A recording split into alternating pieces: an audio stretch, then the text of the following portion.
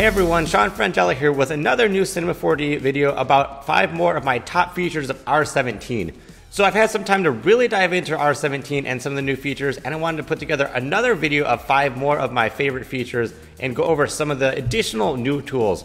So let's dive into Cinema 4D R17 and take a look at some more new features. Number 1, takes.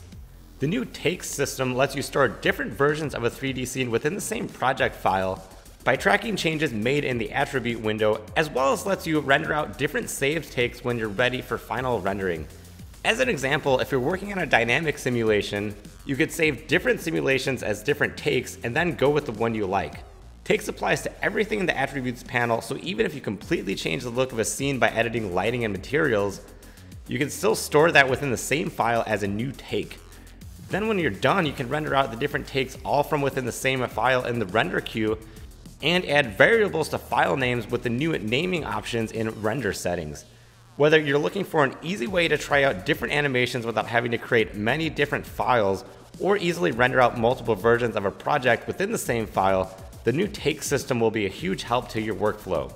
And if you want to learn more about the all-new take system, be sure to check out my full video on takes by clicking that thumbnail.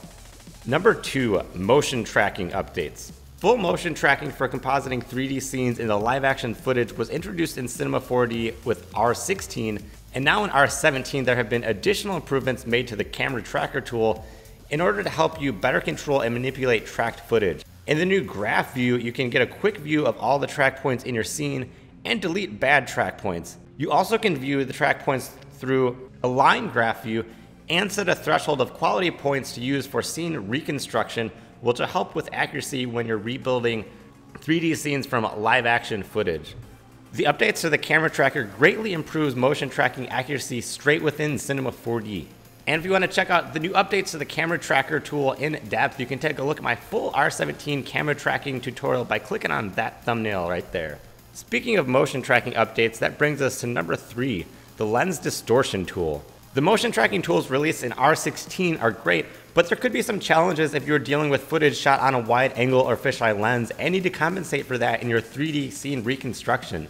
Now with the new Lens Distortion Tool, you can, by creating custom lens profiles easily pulled from wide angle footage and applying that to your 3D assets. You can do this in the camera tracker tool once you pull a profile, or use it as a post effect while doing final rendering. If you want to learn more about the new Lens Distortion Tool, be sure to check out the full video I put together on it by clicking that floating shiny thumbnail that just popped up right there. Number 4, book generator. One really fun new feature is the fully customizable book generator. If you're doing renderings of home interiors and need to seed some bookshelves with random books and magazines, you can use this new tool to quickly add different types of books, magazines, and book holders to any plane in Cinema 4D. Using editable options, you can quickly randomize the look of the books as well as the materials. Whenever there are fully customizable assets and new versions of Cinema 4D, I always have a blast playing around with them and seeing what they can do. These customizable objects can be a little tricky to get set up at first, so if you want to see a full walkthrough on how to set up the new book generator, be sure to check out my step-by-step video on it by clicking that flashy thumbnail floating right in front of you. Number 5, content browser. Besides the super fun book generator, as with all Cinema 4D releases, the content browser is packed with new content. This includes new materials, more 3D models, editable objects like the book and bookshelf generator, example project scenes, and more. So there are a ton of new features to Cinema 4D R17, so many that I had to make a second top 5 video to catch all of them. And if you want to check out more new R17 features, you can check out my other top 5 video that covers 5 totally different features. And if you want to learn more about any of the new features I talked about in this video, you can check out a much more in-depth video on each of those features by clicking any of those thumbnails right there. And if you have any questions on any of the new updates, or you want to let me know updates you want to see or your thoughts on the new updates, you can let me know on Twitter. I'm at Sean Frangella, and you can hashtag those R17. And be sure to subscribe to the YouTube channel at youtube.com/Sean Frangella to get weekly updates on new Cinema 4D and After Effects features, tutorials, and all sorts of good stuff for working in the visual effects and 3D industry. And if you want to help support the show, you can check out patreon.com/Sean Frangella, where you can access the project files, bonus content, and more. As always, thanks for watching. I will see you at the next video. Do you like watching these tutorials and want to see more episodes more often?